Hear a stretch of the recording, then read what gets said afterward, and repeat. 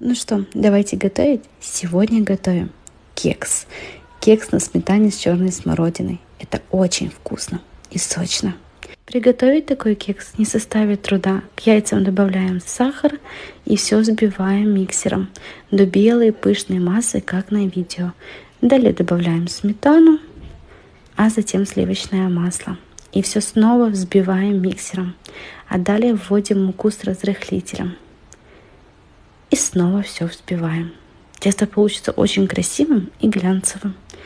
Затем добавляем смородину или другую ягоду, крахмал. Можно использовать замороженную ягоду.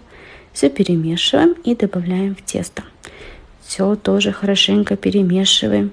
И опять все перемешиваем и выкладываем наше тесто в форму для запекания и отправляем в духовку на час. Достаем и пробуем.